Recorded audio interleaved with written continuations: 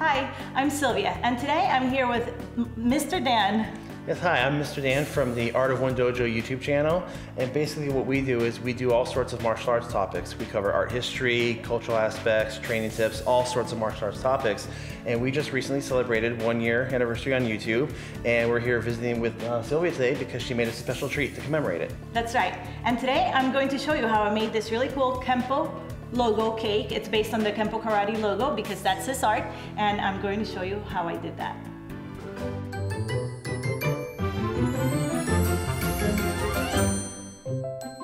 All right, so the first thing is get your cake ready. I made two 11-inch rounds and I put them together. If you're interested in learning how to put them together, there's a video on that. Here are some pictures as to the process of how I did this. Then I printed out my logo. This is what I want my cake to look like.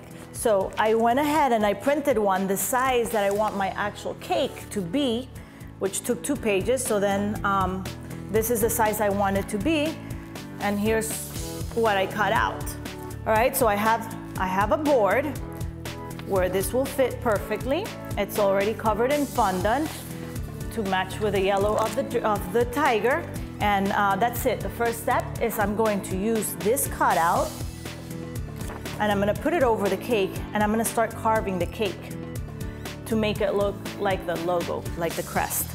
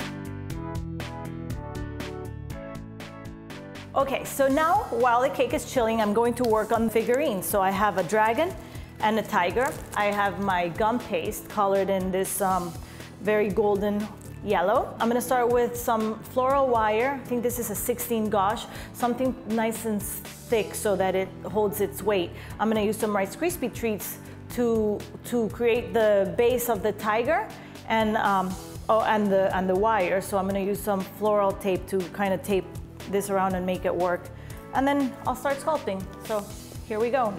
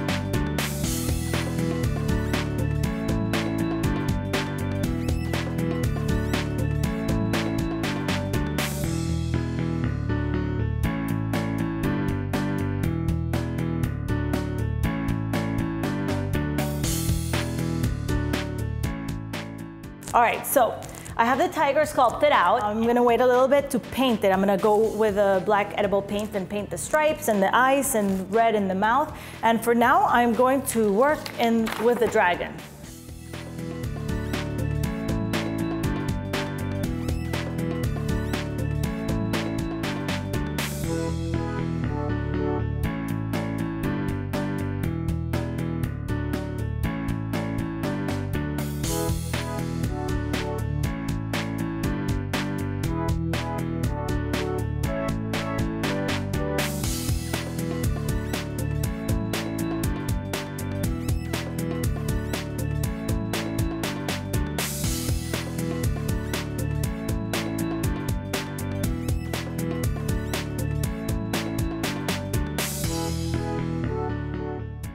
Now I'm going to paint the details on these guys. And with a tiger, all I need is some black, the black stripes and some black details. And then afterwards, I'm going to use some red to paint the tongue because I decided to make his mouth open. So right now I have a picture here of a tiger and I just realized that the tiger has quite some cheeks that are furry. So I'm gonna add a little bit of that.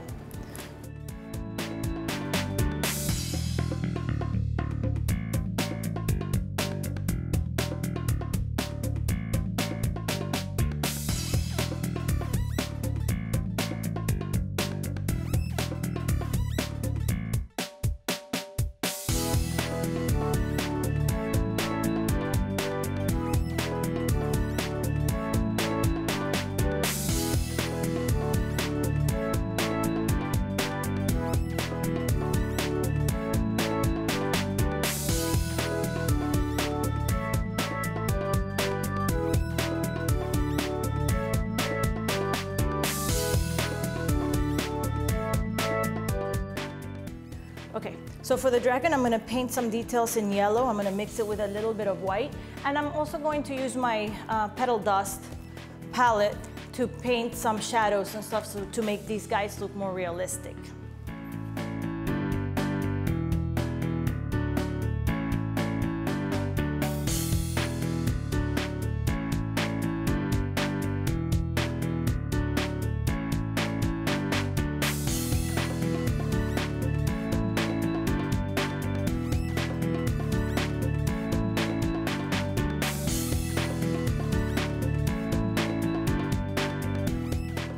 Okay, so right now I'm going to work. This is the logo that I'm basing my design off, but I have different plans for the middle, so I'm going to work on that.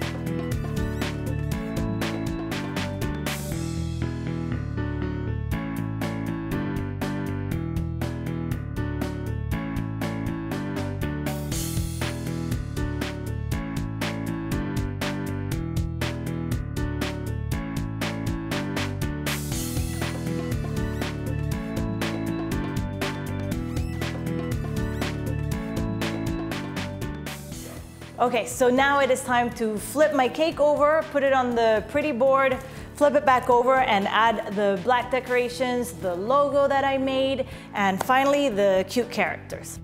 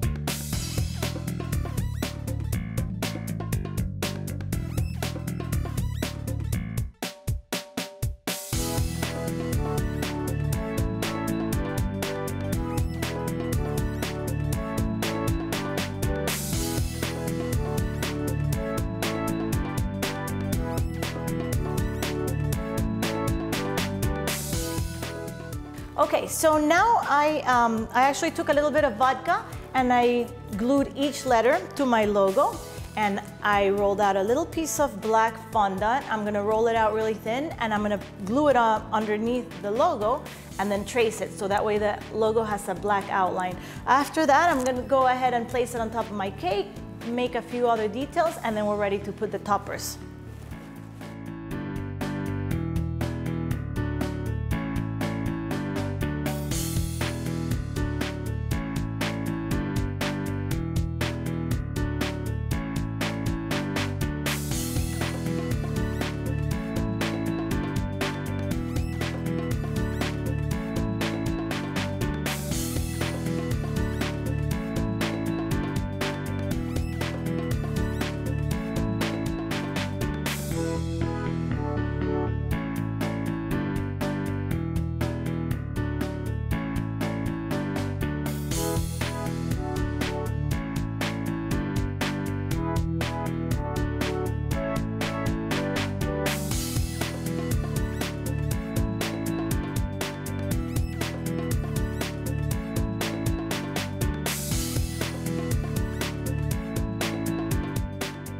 Okay guys, this is it. Thank you so much for watching. I hope you guys give this cake a try, and thank you to Mr. Dan for being here today. You guys should check out his channel. It's really cool. It's the Art of One Dojo.